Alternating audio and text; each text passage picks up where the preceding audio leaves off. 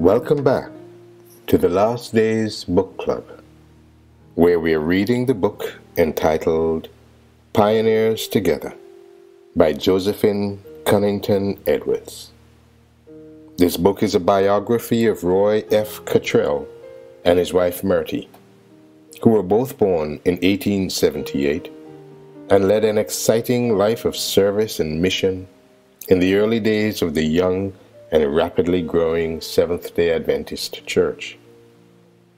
In our last reading, we covered chapters 1, 2, and part of chapter 3, where we learned first of Roy's early years in middle school, when he had no trouble correcting the teacher concerning the erroneous teachings of Christmas celebrating the birth of Jesus, or Sunday worship celebrating the resurrection of Jesus. He was nicknamed 7 by 9, Constantine, and Professor by his classmates, since he was the only SDA in the school, for his explanation to the teacher and the class on the origin of Sunday worship, and because of his outspoken ambition to become a teacher. In chapter 2, we learned of Roy's lineage, stretching all the way back to the Albigenses in southeastern France, his pride in such an ancestry, and his love for his mother and her siblings, who were not afraid to stand for their faith in the face of persecution and death. His Aunt May was a missionary in India, and his uncle, Charles Taylor, was the author of the well-known book, The Marked Bible, as well as a Bible teacher at Mount Vernon Academy in Ohio, where he was influential in getting Roy acceptance into that now famous institution. In chapter 3, we discovered Roy's determination and ambition to work hard to raise the funds to attend the academy, his early and successful colporteuring efforts, and his progress at that school despite the hard farm work he was required to do to meet his room and board expenses. We pick up the story today after Roy, through prayer, has overcome any doubts about his intended service for the Lord and Christian education. Faith, trust in God, and fervent prayer brought him the victory. And as the story continues, he never looked back, but went forward to a life of service, study, and mission. Roy slept soundly, and as morning dawned, he seemed to have entered upon a new era in life. A few days later, he tried to think of the jibes and expressions of contempt that had almost made shipwreck of his life, but he could not even recall them. The evil thoughts of doubt were gone forever, and victory was complete. Things went along well until about 2 weeks before the close of school. Again, Roy was looking forward with deep pleasure to his return home and reunion with his loved ones. But while he was studying one evening, Dean Clymer knocked at the door and handed him a yellow envelope. A telegram. In those days, a telegram nearly always meant bad news. No one spent much money on swiftness of communication unless it was an emergency. With palpitating heart and trembling fingers, he opened it and read the message. Father very ill. Come home immediately. Packing was different than he had planned. It was hurried and agonized. He thought of all the kindnesses and goodness of the man who was his father. He was frantic lest he return too late to see him again. He caught the midnight train for Medina, New York. The future looked very dark. Then Roy thought of that wonderful period of communion with God in the classroom and went to the true source of peace and comfort. He was learning that his strength also could be made perfect through suffering. Instead of having a part in the joyous sound of closing activities at the school, Roy spent the next few weeks in the sick room, garden, and everywhere he was needed. He slept with one ear open, so to speak, so that he could hear the slightest move of the invalid. The farm and garden must also be cultivated, for that was the livelihood of the family. Yet, lying there, suffering pitifully, was his dear father, and Roy's heart ached to help him. Then a wonderful thing occurred. A friend had written to the celebrated Dr. John Harvey Kellogg concerning the acute illness of James U. Cottrell, Roy's father. Right at the time when it seemed the whole family was at the breaking point, a letter arrived from the world-renowned Dr. Kellogg, inviting Mr. Cottrell to come to Battle Creek as a guest patient in the great sanitarium, then known throughout the world for its efficient methods of treating the sick. Father was tenderly placed on the train, and a look of hope lit up his face. It meant something to the sufferer to know that someone was going to such great lengths to help him. With this burden lifted, Roy felt that he just must secure sufficient funds for another year at Mount Vernon Academy. Money did not come flying through the air like the leaves in autumn. It was already midsummer, and only 28 days were left to work before the opening of school. The hurdle was high between him and his goal. But Roy was used to surmounting obstacles to gain a longed-for prize. When he was about 3 years old, he suffered an unfortunate accident to his throat that paralyzed his vocal cords. Previous to that, he had spoken normally, but after this injury, his speech was sadly impaired. To attempt to talk was embarrassing.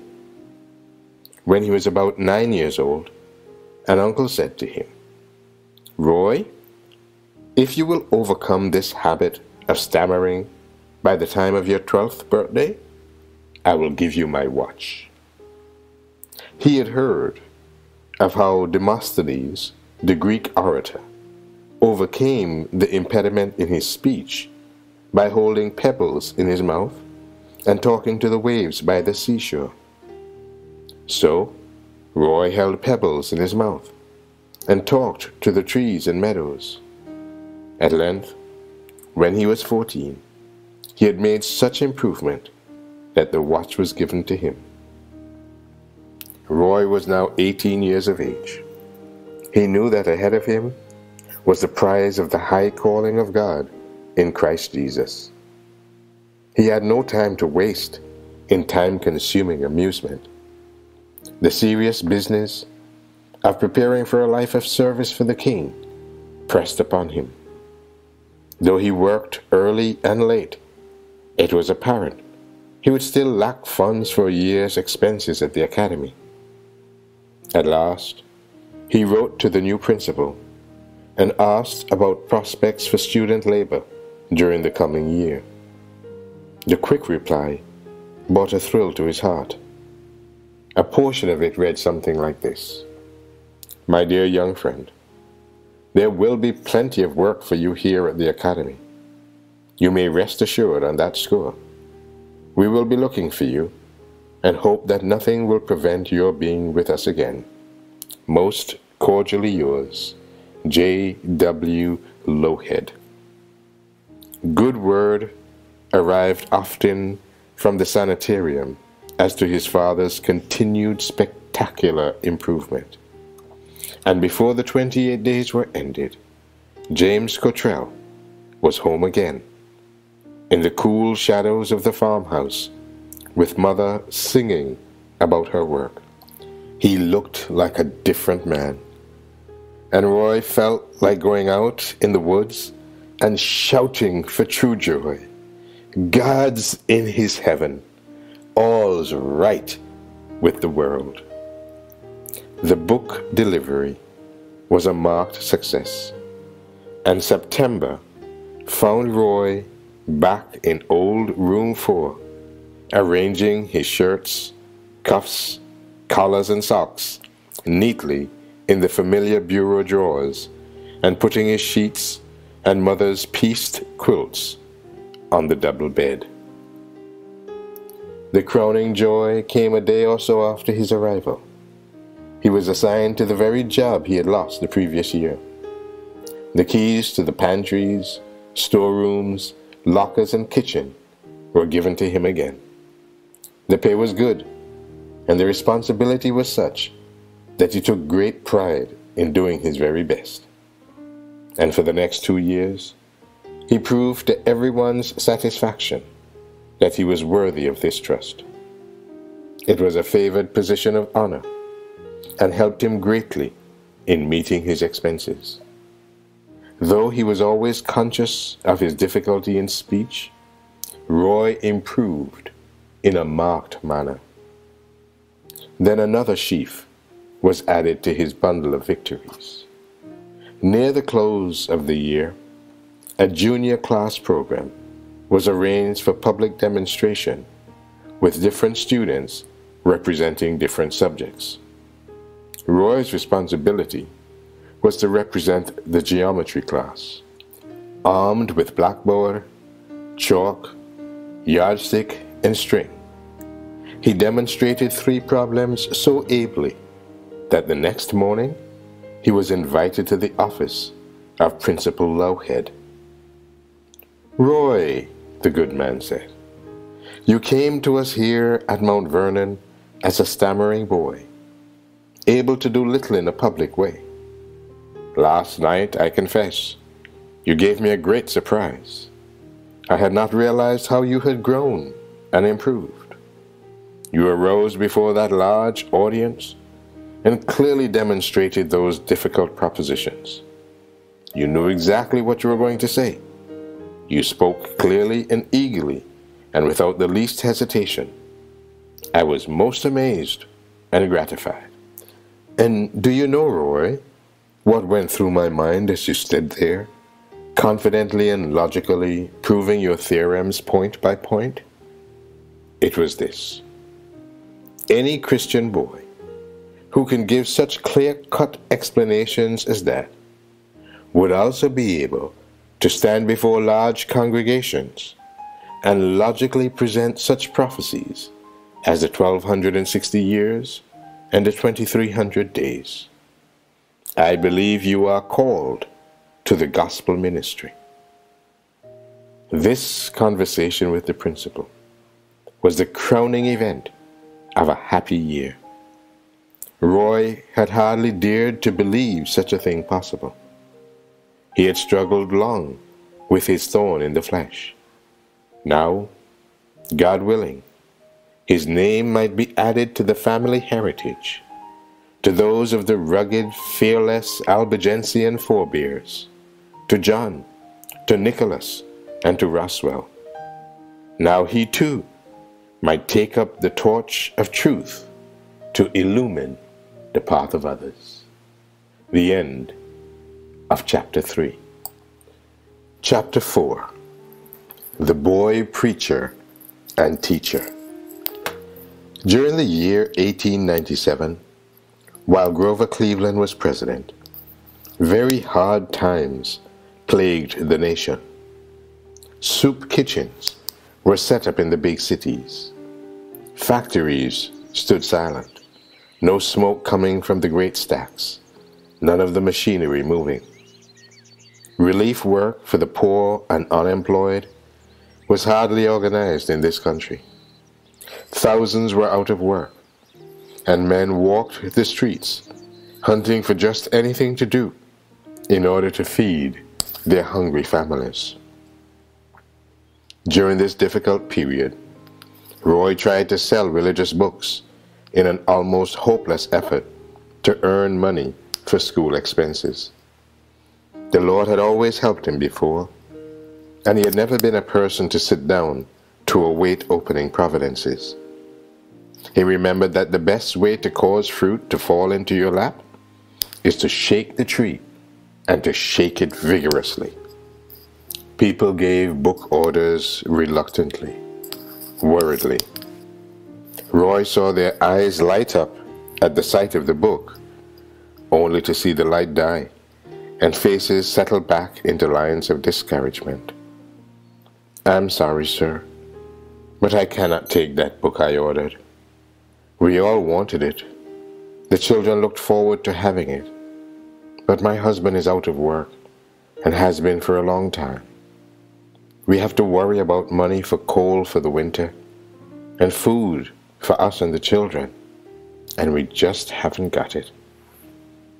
Roy's heart ached for the many cases of actual want he came in contact with. Also, his own worries were looming large. God had always opened the way in some manner, yet, work as hard as he could, he simply could not make enough that summer to return to Mount Vernon for his senior year. But God did not fail him. Generous Aunt Nancy came forward with a substantial gift, and on arrival at Mount Vernon, he got his old job back as student steward. At times during the year, he did some literature evangelist work in the country around the school. Then, as interest was awakened, he began to conduct Bible studies in the homes of the people. Roy was beginning his important life work. A short time before he graduated from Mount Vernon Academy, one of the teachers, Professor F.W. Field, came to the young man with a proposition. "Roy," he said, "I have been invited by the Ohio Conference to conduct a series of evangelistic meetings this summer at Beaver Pond down near the Ohio River. They have suggested that I select a student to accompany me. How would you like to work with me this summer?" Roy's face lit up with pleasure. Life was thrilling, exciting. "I would be very happy," he replied simply. This is the sort of work I had planned to do. Accordingly, Professor Field, who later became director of the Japan mission, made all the arrangements. Not many days later, the two of them boarded the train with trunks and equipment bound for Adams County, Ohio, then a very backward county. The one Seventh-day Adventist family in the county had agreed to room and board the preachers. At that time, a large portion of the county was covered with the indigenous forests of the Drift area, as that part of Ohio was called. This part was somewhat swampy, and throughout were oaks, maples, hickories, walnuts, and elms growing profusely. To Roy, accustomed as he was to the well-developed, well-drained lands of his birth south of Lake Ontario, Adams County at that time was primitive indeed. The roads were narrow and poor, often leading through the midst of the forest. Occasionally, a clearing would show farms and gardens and a few acres. The many stumps still about showed how the former staunch residents of the Ohio River Valley resisted the agrarian invasion of man. Many of the homes were semi-isolated, and the people were news-hungry. Visitors were made welcome everywhere. Professor Field and Roy were greatly encouraged by the warm reception accorded. But to eat in some of the homes almost turned Roy's stomach. Neither doors nor windows were screened. Nearby barns, heaps of fertilizer, and primitive sanitary conditions bred swarms of flies. Even though aprons were pinned over the windows just before the mealtime, hundreds of flies remained inside the houses. Women and girls had branches from trees or sticks to which newspaper streamers had been fastened. During mealtime, they patiently tried to keep the pests away from the table and out of the food. Yet, it was quite impossible. Not only that, swarms of mosquitoes and gnats arose from the swampy land to further make life a burden. The meetings were well attended. Farmers drove in, their farm wagons full of eager people. Roy and his teacher associate were busy all the time, visiting, giving studies, keeping the meeting hall in order, attending to their personal needs, and studying for the sermons. As a beginner, Roy spoke twice a week. He studied and worked long hours to make his discourses interesting, timely, and spirit-filled. He had never been so busy, nor had he ever had so many mosquito bites. One day, as he was preparing for the evening service, he began to feel very ill. His head ached terribly, and it seemed as if his eyes would burst. Even ordinary daylight was painful. Professor Field graciously took his place, hoping and expecting that Roy would be better by morning. He seemed somewhat improved the next day, and tried to go about his work as usual. But by nightfall, the headache had returned in full force, and he could neither sleep nor eat. He wondered if he had stayed out too long in the sun on the days he was visiting. He wondered many things. To the relief of all, on the morning of the third day, he felt so much better that with Bible and notebook, he began preparing for the evening service. But after dinner, he became so ill that the whole household was alarmed. Professor Field sent for the nearest doctor, whose office was some 20 miles away. At length he arrived and entered the sick room, where Roy lay in a feverish agony of pain. His verdict? Typhoid fever. There were words to strike terror to the heart, for in those days, the disease was frequently fatal. More than likely, the old country doctor who came had never seen a medical college nor taken a course in the art of healing. Many of the physicians in those days worked with another practitioner until they felt wise enough to hang out their own shingles. Among the prime remedies of that era were nux vomica, laudanum, mercury, and calomel. One prescription in an old medical book reads, leptandrin 30 grams, podophyllin 10 grams, pulverized cayenne pepper 10 grams, ext nux vomica 6 grams, quinine 12 grams. Mix 24 pills. Give 3 times a day. No wonder many typhoid patients did not survive the rigors of the treatment. Roy was given some of these poisonous drugs. He grew so much worse that when his mother came, summoned from New York State, she was extremely upset. Roy did not even recognize her. Dark days followed, when it seemed many times as if the flickering flame of the young life must go out. About this time, when all hope of recovery seemed gone, a remarkable chain of events occurred. No one could doubt, afterward, that God was directing. At about 10 o'clock one night, Mrs. Field, who was in Mount Vernon, received a letter from her husband in which he told of Roy's desperate condition. She was so upset that she went immediately to the home of Principal Loughead, a half-mile away, to read him the letter. The principal later related to Roy the following. When I received that distressing news, I could hardly sleep. At 5 o'clock in the morning, I arose and went to the barn, hitched up old Gip, and drove to the home of Dr. Furkiat in Mount Vernon. I awakened him and told him that down near the Ohio River, one of my boys was in a critical condition, and that I wanted him to go down and take care of him. He said that it was impossible for him to leave, for he had only recently opened his physiotherapy unit in Mount Vernon. He had some very sick patients. Besides that, he had no money.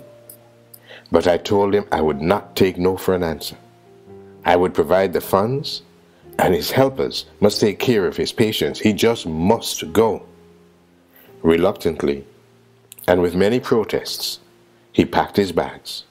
We rushed him to the station, purchased his ticket, and I called to him as he pulled out. Now you must stay by that boy as long as he needs you. I will take care of the necessary expenses. Then I returned to the academy, and the brothers and sisters there implored the Heavenly Father to spare Roy's life. Meanwhile, in a darkened room of the old farmhouse, Roy tossed and turned, muttering with fever. His lips were cracked, his eyes glassy. There was no cool ice to lay in packs on his fevered brow, or soothing treatments to give him rest. But help was coming, and the train wending its way around hills, over bridges, and through the rich cornlands of Ohio. 24 hours later, Dr. Furkiat walked into that isolated home in the hills of southern Ohio. What a relief it was to the agonized mother, keeping a sleepless vigil over her unconscious son. The doctor washed his hands carefully and went into the bedroom to examine Roy. He asked the farmer, Mr. Spahn, if he would go to the station 2 miles away and get his baggage. The farmer lingered a minute. "How is he, doctor?" he asked anxiously. Dr. Furkiat shook his head. "He may not be alive when you get back with my bags," he replied grimly. The doctor then observed that Roy was having a severe hemorrhage. He bound cords about his legs to relieve the blood pressure in his abdomen. It was plain to see that the doctor had arrived just in time to save Roy's life. Since no ice was obtainable, cloths dipped in cold well water were used to cool the fevered head and body. Mrs. Cottrell helped the doctor all she could, so that when he should be forced to lie down and rest, she could go on with the treatments.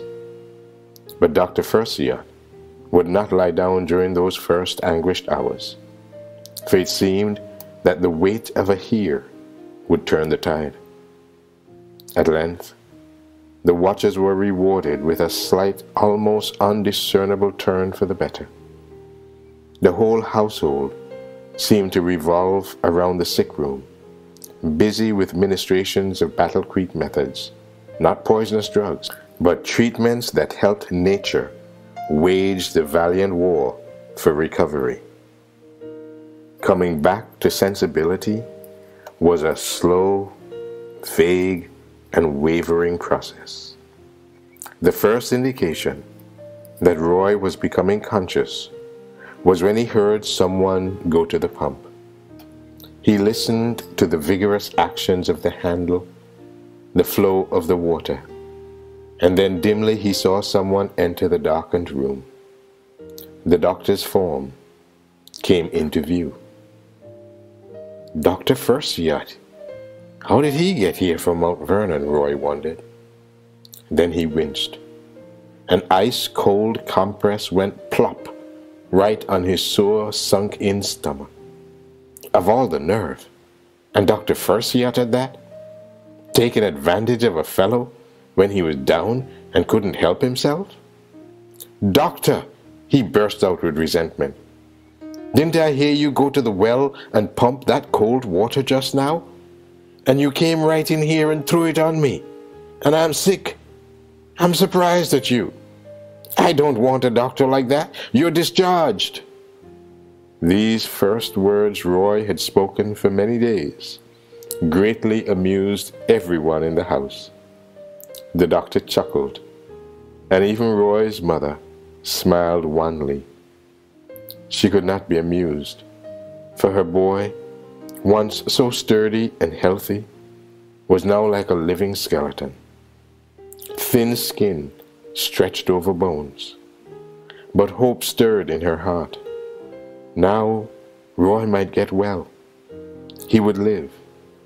For the first time in many weeks, she felt the terrible load of agony lift somewhat from her heart. The doctor took Roy's temperature. To everyone's joy, his fever was gone, and so were the agonizing, searing headaches. Those terrible, tossing nights at the outset of his illness seemed long, long ago. He was able to eat lightly now, to sit up. He began to sleep all night, giving his mother and the kind doctor the first real rest they had enjoyed for weeks. Then Dr. Ferciat felt free to go back to his clinic and his practice. And Roy was not the only one who shed tears of appreciation when the good man climbed into Mr. Spond's buggy to be taken to the train. Some time later, Roy received the following amazing bill from Dr. Ferciat. For medical services rendered, $35. It was unbelievable. For all the days and nights of tireless labor, for working on, for trying everything when it seemed useless to do anything. Yet, Roy knows today that he owes his life to Dr. Ferciat. Nourishing food, sleep, and good care helped Roy mend rapidly. As soon as it was safe, he and his mother took the train for the 48-hour journey to New York State and home. Pillows and quilts were taken to make the long, tiring journey as easy as possible. Before he became sick, Roy tipped the scales at 142 pounds. Now, pale, weak, but climbing slowly back to health, he was a mere shadow of his former self, weighing only 93 pounds. Friends in Adams County had outdone themselves, preparing a good lunch for the travelers, with a special thought as to what Roy could eat. Homemade bread, cottage cheese, other delicious items, and a bottle of milk served Roy and his mother well. At length, they were under the shelter of their own roof. How good Roy's room looked. How delightful the water from the old well tasted. And as for cooking, no one, no matter how hard she tried, could make things taste as good as Mother could. Every day found Roy a little stronger, a little better able to walk. Soon he could dress without resting. In 4 months, he felt as good as new. It was then that Roy received his first call to a church pastorate. Elder G.B. Thompson, president of the New York Conference, called him to serve the church at Rochester, New York, which had a membership of about 100. Roy's salary was to be the magnificent sum of $5 a week. Even in that day, this amount was hardly adequate for board, room, and clothing.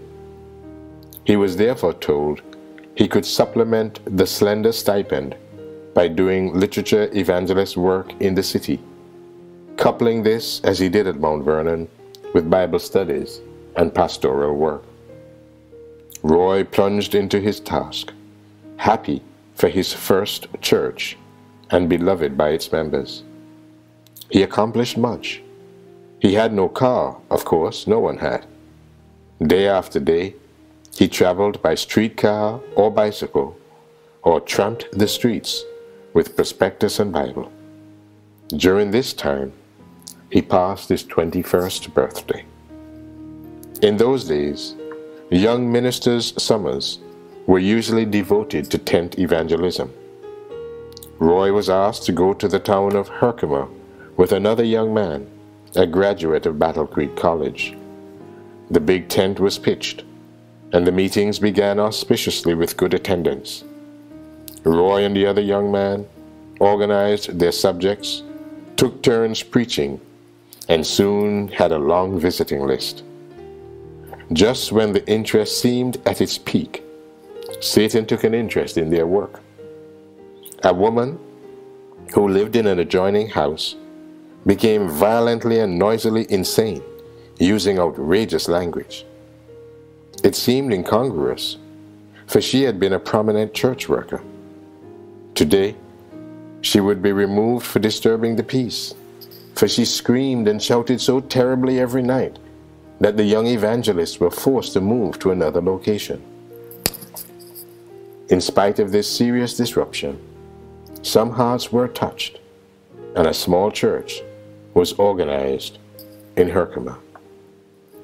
During this busy summer, Roy received an invitation from Dayton, Ohio, to teach a church school. The young man was torn between two real desires.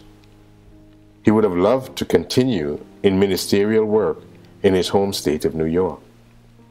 But he had heard many, even veterans in church work, state positively the value of teaching experience for young people entering into any type of service. Roy accordingly rearranged his plans and started in ample time to be on hand for the opening of school. After the long trip of 500 miles, he went to the home of the board chairman with whom he had communicated. He was met by a man with a long, gloomy face, who told him curtly that the school board had just taken action, deciding that it would be too expensive to conduct a school that year. They would pay his fare back to New York. This was too much for Roy to comprehend. Business should not be run this way. They should never have called him, inconveniencing him and wasting his time if they had not known their mind in the matter. He knew that Ellen G. White had written, "In all our churches there should be schools and teachers in these schools who are missionaries." "Where does your pastor live?" Roy asked. He agrees with us. It will be too expensive to run a school this year." "But where does he live?" continued Roy. "I'd like to speak to him." It was Friday, and Roy had barely time to meet the pastor and prepare for the Sabbath. He asked the kindly man for the privilege of preaching in the Dayton church the following morning, the only time in all his life that he had ever made such a request. This being surprisingly and willingly granted, on that Friday evening, Roy spent his time preparing a message on Christian education. After his years at Mount Vernon Academy, he was completely sold on the subject. Sabbath morning dawned, and from the platform, Roy's heart went out in pity to the many children and young people before him who would not, unless the Lord intervened, attend church school that year. The Holy Spirit must have been present. Fresh from a wonderful school, Roy still savored its sweetness. And with eloquence and boyish enthusiasm, he told of the defects and dangers of secular education. He dwelt on the worldly connections and associations which would be forced upon the young people if they spent a great deal of time in that kind of company. In closing, he made the appeal, reading from the Spirit of Prophecy, the solemn admonition to gather the children into cities of refuge. The audience was deeply stirred, and at the conclusion, Roy asked, "Now, how many of you believe in the principles of Christian education?" Every hand in the church was raised. He quickly followed this question with another. How many of you are willing to sacrifice in order to have a church school this year? Roy was gratified to see many hands raised again, and he pursued the point. How many are in favor of conducting a church school here in Dayton this year? The affirmative vote was practically unanimous. A good feeling prevailed, and the pastor did not appear to be displeased, nor did he censure Roy for usurping his authority. He appeared inwardly happy with the turn of events. Many volunteered to come on Sunday to help set the schoolroom in readiness, and it was announced that school would open at 9 o'clock Monday morning. Thus it was that Roy, with the Lord guiding his youthful enthusiasm, turned a seeming defeat into victory. 33 pupils enrolled in grades 1 to 9, and the young preacher-teacher found himself involved in a major, more than full-time task. Such a buzzing hive of activity. Roy had to see that all his students were busy. He heard classes, helped the little ones read, guided small hands in writing their first sprawling letters, gave counsel, and worked out problems that were not solved by any book on pedagogy. Schoolwork continued happily and smoothly, and throughout the entire year, there was but one major case of discipline. One day, as school was being dismissed, a boy in his teens, nearly as big as his teacher, was asked to remain after school. When the last child had lingerly departed, Roy closed and locked the door. Robert, flushed with anger, and clenched his fist. "Mr. Cottrell," he burst out, "what are you going to do? I tell you, you'll never lick me." Roy had endeavored to help this young man overcome his quick temper, but this was time for action. He said determinedly, "I haven't told you what I'm going to do, but we are certainly going to get some things settled." Robert then grabbed a big jackknife from his pocket, opened it, and brandished a wicked-looking blade. "Now, come after me if you dare," he snarled. "Robert," Roy said sternly, "you put that knife up immediately, or we'll have a policeman here to take care of you before you know what's happened." Robert realized he had gone too far and laid the knife aside. But still furious, he seized his heavy ruler and, holding it high above his head, gestured menacingly. "Now I'm ready for you," he threatened. Roy did not hesitate. He advanced quickly, jerked the boy from his desk, and landed him on the floor. He wrenched the ruler from the boy's hand, and Robert got just what he richly deserved, a thorough, vigorous paddling. So earnestly did Roy apply the ruler that soon Robert called out in a far different tone, "Oh, teacher, you'll kill me! You'll kill me!" "No," Roy replied, still applying the ruler lustily, "but you'll remember this day for a long time. Remember, you asked for it in more ways than one."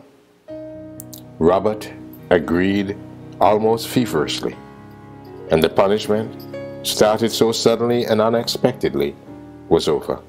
The two sat for a moment, quiet and thoughtful. Both breathed a bit heavily. At length, Roy spoke, regret in his voice. "Robert," he said gently, "when I began teaching, I determined never to punish a pupil without first praying with him. Today, when I asked you to remain in your seat, I had it in mind to talk and to pray with you. I wanted to find out your attitude and to see if you would be obedient and cooperative. I certainly had not made any decision to whip you. You forced me into it against my will and opposite to my plan. Now let us talk with Jesus, Robert, for your life is very precious in his sight. It grieves God, even more than me, to see you starting out wrong. Robert's face was a study. All the hateful lines of rebellion were gone. The humility and respect that rested on his young features were rewarding to behold. It was a moment of victory. He prayed a stumbling, penitent prayer, watered with his tears. When they arose, Roy sensed a bond of affection between them that he had never felt before. He asked if Robert would like to have him go with him to his home and talk this over with his father and mother. He did not like to punish any pupil without apprising the parents, lest his actions be resented and misunderstood. Then he noted a strange look. Half of pride, half of shame crossed the boy's countenance. Roy had not been so long out of adolescence that he could misunderstand this. Or, Robert, would you rather we keep it a secret, just between you and me? The boy's face cleared. The look of admiration deepened. Oh, Mr. Cottrell, let's not say anything about it to anyone. And the secret between them was a bond that cemented their friendship. A little later, the Bible instructor was on her way to church when Robert, with his long strides, overtook her. Well, Robert, she said pleasantly, how goes the school? Just fine, he answered her, a smile spreading all over his face. And I tell you, I never appreciated Mr. Cottrell more than I have the last few weeks. It was interesting to follow the products of that school year in Dayton. A number of the boys and girls developed into workers in the church, even to the second and third generations. Only in heaven can the calculations of souls won and victories achieved be accurately summed up. What things, glorious and beautiful, might not have happened had this project been deemed impractical. The church school idea was then awakening in Seventh-day Adventist churches throughout the country. Visions bright and beautiful of the great scope to which our educational work must attain continued to come from the pen of his messenger, Ellen G. White. Get out of the large cities, she wrote through inspiration. Establish church schools. Give your children the Word of God as the foundation of all their education. This is full of beautiful lessons, and if pupils make it their study in the primary grade below, they will be prepared for the higher grade above. Testimonies, Volume 6, page 195. As people began to see the light, the work grew fast. The first Teachers' Convention and Institute was announced, to convene in early summer in Battle Creek. Ever since Roy was old enough to understand anything, the name Battle Creek held a peculiar charm for him.